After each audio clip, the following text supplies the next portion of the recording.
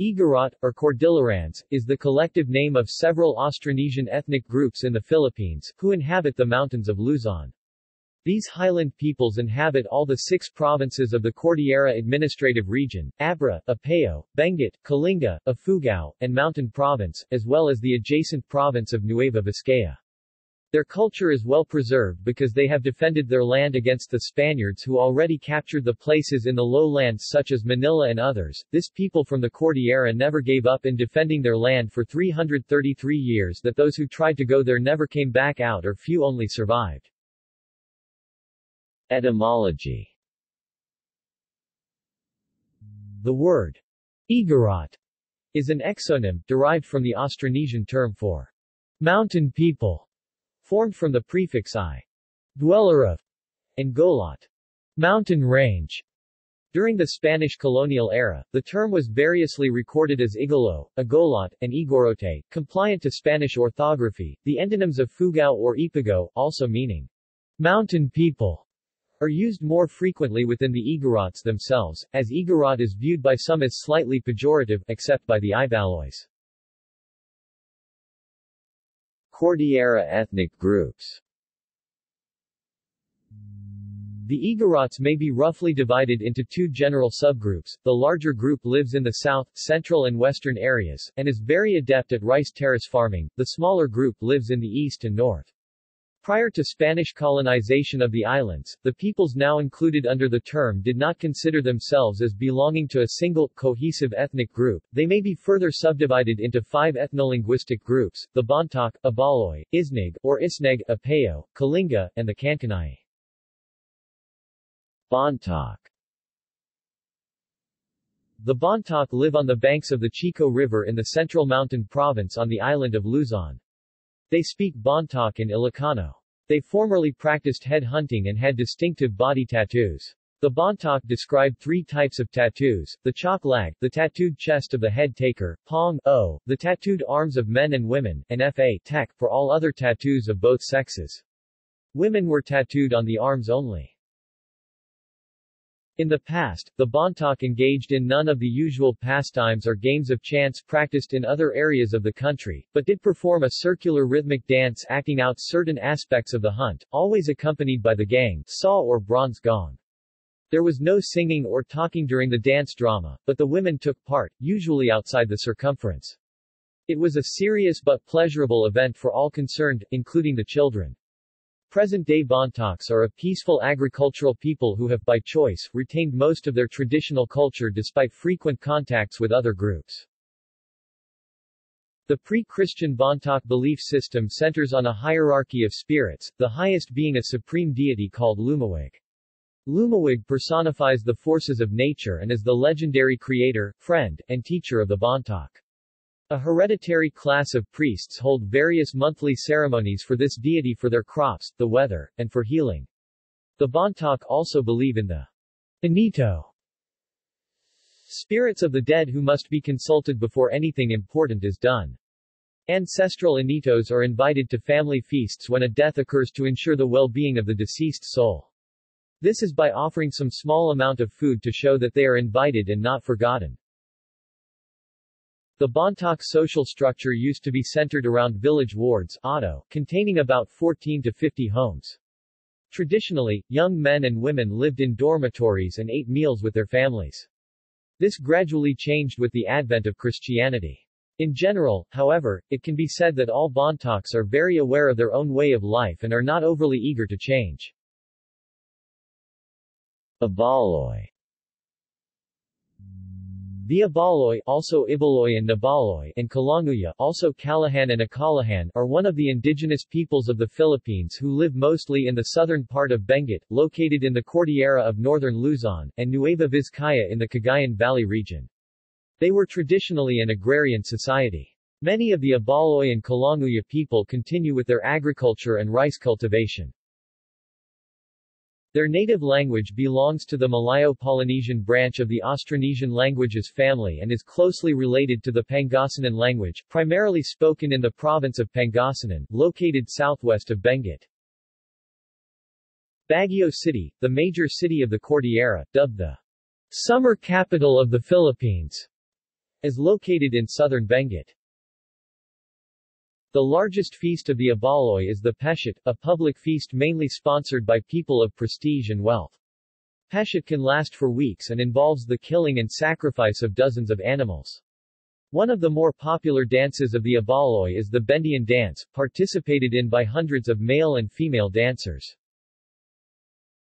Ifugao.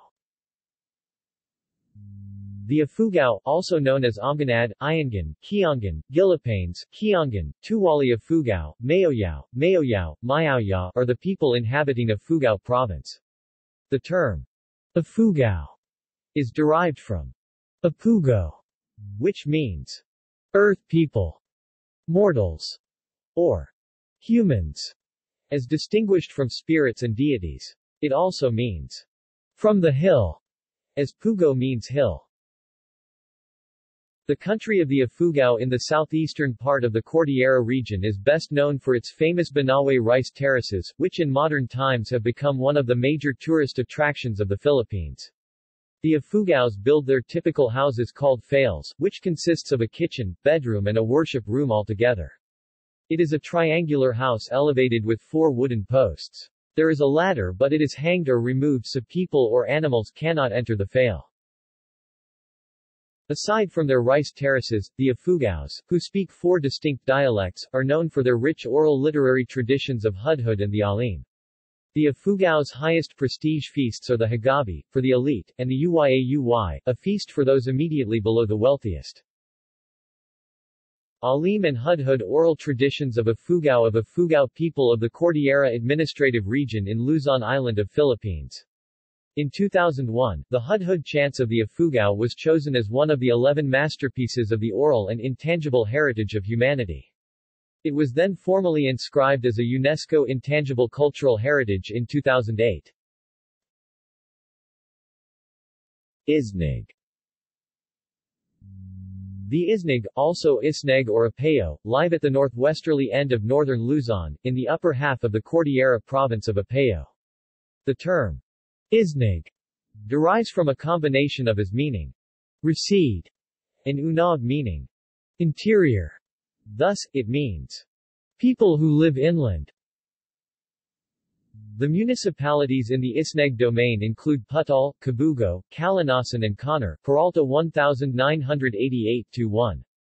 2 major river systems, the Abulig and the Apayao, run through Isneg country, which until recent times has been described as a region of dark tropical forests, and endowed with other natural resources. In one early account, the Isneg were described as of slender and graceful stature, with manners that were kindly, hospitable, and generous, possessed with the spirit of self-reliance and courage, and clearly artistic in their temperament. The Isneg's ancestors are believed to have been the Proto-Austronesians who came from South China thousands of years ago. Later, they came in contact with groups practicing jar burial, from whom they adopted the custom. They later also came into contact with Chinese traders plying the seas south of the Asian mainland. From the Chinese they bought the porcelain pieces and glass beads which now form part of the Isneg's priceless heirlooms. The Isneg have been known to be a head-taking society since recorded history. As a dry rice farmer, the male head of a household annually clears a fresh section of tropical forest where his wife will plant and harvest their rice. Isneg women also cook the meals, gather wild vegetables and weave bamboo mats and baskets, while the men cut timber, build houses and take extended hunting and fishing trips. Often when a wild pig or deer is killed, its meat is skewered on bamboo and distributed to neighbors and relatives. Nearly all Isneg households also harvest a small grove of coffee trees since the main cash crop of the area is coffee. Isneg people are also known as the Isneg, which is composed of the subgroups known as the Amandaya and Imalat. Their places of abode are found in the different municipalities in Apayao as follows: Amandaya, Isneg, Calanasan, Bayag; Imalat, Isneg, Cabugo, Conner, Putal, and some part of Luna, Macatel. The Isneg speak Isneg and Ilocano. Isnags are also found in the eastern part of the province of Ilocos Norte, specifically the municipalities of Adams, Carasi, Dumalneg, Solsona, and Pitig, and northwestern part of the province of Cagayan, specifically the municipalities of Sta. Praxedes, Claveria, and Sanchez Mira. Kalinga. The Kalinga, also known as Limos or Limos Liwan Kalinga, inhabit the drainage basin of the Middle Chico River in Kalinga Province. The Kalinga are subdivided into southern and northern groups, the latter is considered the most heavily ornamented people of the northern Philippines. The Kalinga practice both wet and dry rice farming. They also developed an institution of peace pacts called Bodong, which has minimized traditional warfare and headhunting and serves as a mechanism for the initiation, maintenance, renewal and reinforcement of kinship and social ties. They also speak the Kalinga, Ilocano, and Limos languages. Kalinga society is very kinship-oriented, and relatives are held responsible for avenging any injury done to a member. Disputes are usually settled by the regional leaders, who listen to all sides and then impose fines on the guilty party. These are not formal council meetings, but carry a good deal of authority. Kankanai. The Kankanai domain includes western Mountain Province, northern Benguet and southeastern Ilocos Sur. Like most Igorot ethnic groups, the Kankanai built sloping terraces to maximize farm space in the rugged terrain of the Cordilleras. Kankanai houses are built like the other Igorot houses, which reflect their social status. Two famous institutions of the Kankanai of Mountain Province are the Dap-I, or the Men's Dormitory and Civic Center, and the Ebgan, or the Girls' Dormitory, where courtship between young men and women took place. Kankanai's major dances include Taya, Pat Tong, Takik, a wedding dance, and Balangbang. The Taya is a community dance that is usually done in weddings. It may be also danced by the Abaloy but has a different style. Patong, also a community dance from Mountain Province, which every municipality has its own style, while Balangbang is the dance's modern term. There are also some other dances like the Sakating, Pinanyuan, another wedding dance, and Bogi Bogi courtship dance. Hard and soft Kankanai. The name Kankanai came from the language which they speak. The only difference amongst the Kankanai are the way they speak, such as intonation and word usage. In intonation, there is distinction between those who speak hard Kankanai, Aplai, and soft Kankanai. Speakers of hard Kankanai are from the towns of Sagada and Basao in the western Mountain Province as well as their environs. They speak Kankanai with a hard intonation, where they differ in some words from the soft-speaking Kankanai. Soft-speaking Kankanai come from northern and other parts of Benguet, and from the municipalities of Sabangan, Tadian and Bauco in Mountain Province. In words, for example, an Aplai might say Odik or Bateg pig, and the soft-speaking Kankanai use Busang or Bateg as well. The Kankanai may also differ in some words like Igay or Aga, maid or Maga. They also differ in their ways of life and sometimes in culture. The Kankanai are also internally identified by the language they speak and the province from whence they came. Kankanai people from Mountain Province may call the Kankanai from Benguet as Ibenguet, while the Kankanai of Benguet may call their fellow Kankanai from Mountain Province Ibantak. The hard and soft Kankanai also differ in the way they dress. Women's dress of the soft dialect generally has a color combination of black, white and red. The design of the upper attire is a criss-crossed style of black, white and red colors. The skirt or tapis is a combination of stripes of black, white and red. Hard dialect women dress in mainly red and black with less white, with the skirt or tapis which is mostly called bakjay and gadding. The men formerly wore a G-string known as a wains for the Kanakanis of Basao and Sagada. The design of the wains may vary according to social status or municipality. Ethnic groups by linguistic classification. Below is a list of northern Luzon ethnic groups organized by linguistic classification. Northern Luzon languages. Ilocano, Ilocos Norte and Ilocos Sur. Northern Cordilleran. Isneg, Northern Apayao Province. Gading, Nueva Vizcaya Province and Isabela Province. Ibanag, Ibanag, Cagayan Province and Isabela Province. Idawi, Southern Cagayan Province. Yogad, Isabela Province. Central Cordilleran. Kalinga Itneg. Kalinga, Kalinga Province. Itneg, Abra Province. Nuclear. Ifugao, Ifugao Province. Balangao, Eastern Mountain Province. Bontoc, Central Mountain Province. Kankanai, Western Mountain Province, Northern Benguet Province. Southern Cordilleran. Abaloy, Southern Benguet Province. Kalanguya, Calahan, Eastern Benguet Province, Ifugao Province, Northwestern Nueva Vizcaya Province, Kalanguya Kili I. Kalanguya Kayapa. Kalanguya Tinok. Carao, Carao, Bokid, Benguet. Alongo, Eastern Nueva Vizcaya Province, Western Quirino Province.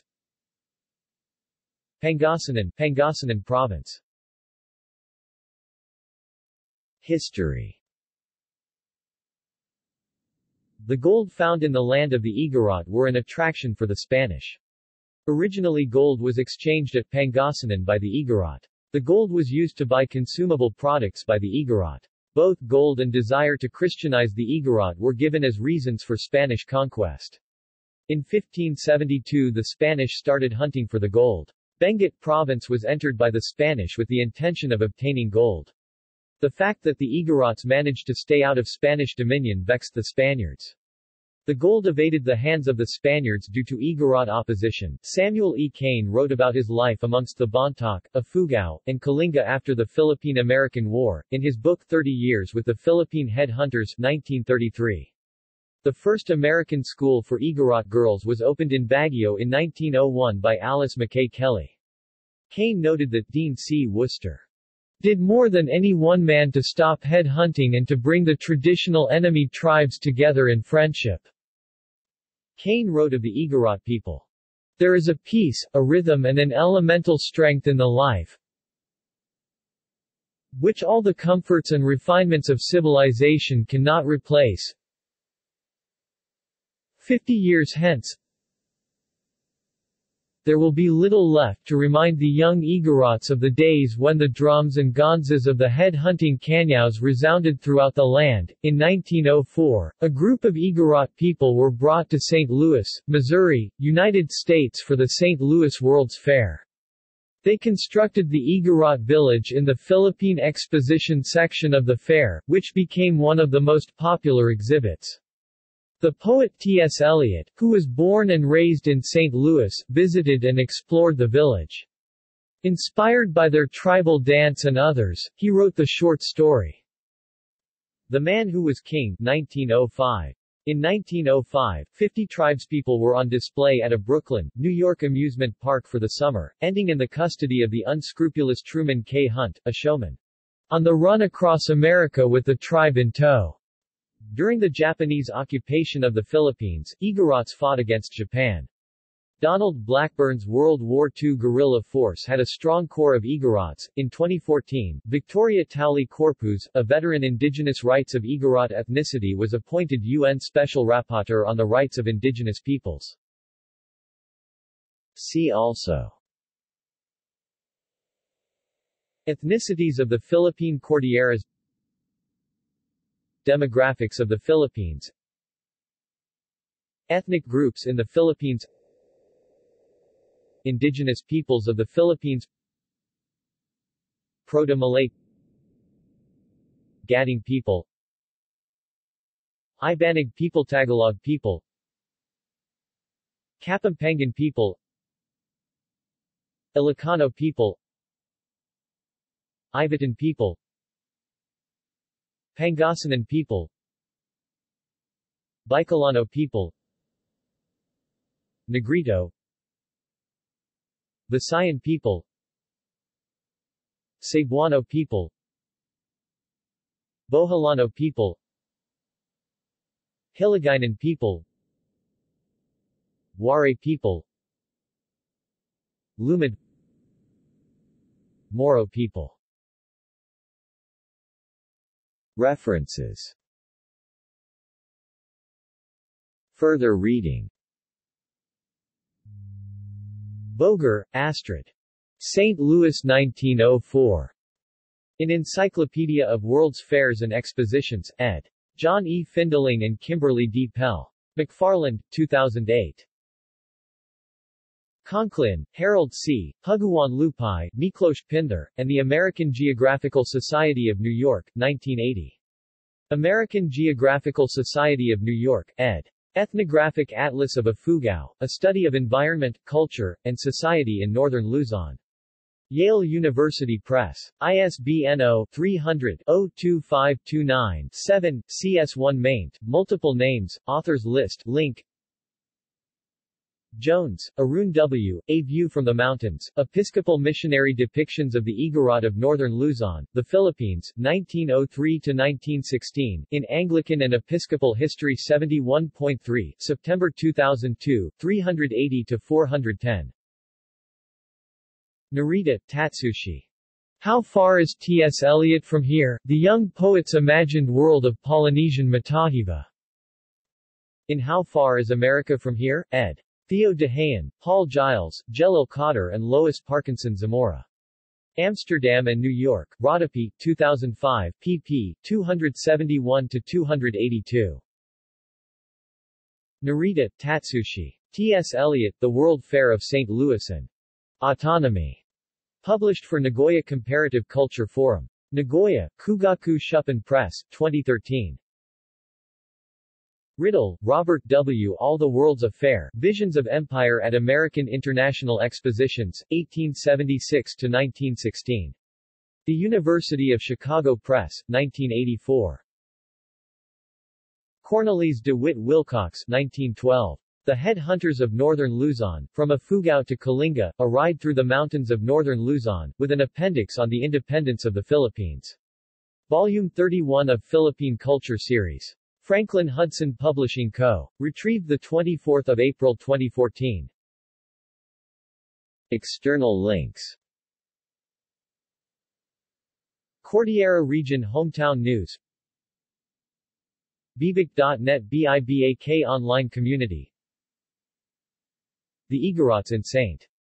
Louis Fair 1904, Jenks the Bontoc Igorot, Project Gutenberg.